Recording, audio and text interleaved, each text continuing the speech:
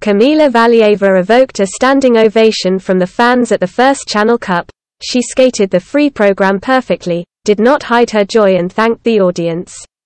At the same time, she extremely facilitated the program and took only second place. But is it the main thing? Bolero, with which Valieva has been performing for the second season, was conceived as a triumphant program for the Olympics. It was the same at all tournaments, except for one, individual competitions at the Games in Beijing. Incredible pressure due to a doping case took its toll on 15-year-old Kamila. She flunked that rental. At the first Channel Cup, Valieva said goodbye to this strong program. The last competitive rental came out perfect, a great point for a landmark production. True. This time the free program turned out to be unusually light for Kamila. Throughout the season, she jumped 5 elements of Ultra C in 2 programs, a triple axel in the short program, a trixel and 3 quadruples in the free program. This brought several world records. They still belong to Kamila, and it is unlikely that anyone will get close in the near future. In Saransk, Valieva changed both programs. In the short program she jumped only a double axel, and in the free program she went for 1 quad, a quadruple sheepskin coat. Kamila has not performed with such content for a long time.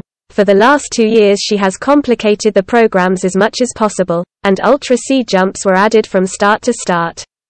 There were no drastic changes, neither in the direction of easing, nor in the direction of complication. The last time Valieva performed with 1 quadruple was in August 2019 at the junior stage of the Grand Prix in Courchevel, then the premiere of Kamila's quad toe loop took place. In the same season, she went on the ice without Ultra C at all. After an injury, she won the Grand Prix final. Despite the simple, by the standards of Valieva, program, the judges generously appreciated the rental, 173.88 points. Just 11.41 less than the record performance at the Russian Grand Prix, although there was a triple axel and 3 quads. And at the first Channel Cup, she jumped a simple combination of a triple flip, a double sheepskin coat. As a result, for the first time in a long time, Kamila lost in technique for the first time in a long time. Anna Shcherbakova was ahead of her by 2.32 points, 97.40 versus 95.08. In the components, the difference is only 0.08 points in favor of Valieva. So she's second. However, content is not the main thing in her speech. Much more important is inner confidence and self-confidence that has returned. Perhaps it was for this that the program was facilitated, so that Kamila skated cleanly and remembered the champion's emotions. Today, she no longer waved her hand after the final pose, but victoriously shook her fist. Coming off the ice, she hugged Eteri Tutberidze with a smile.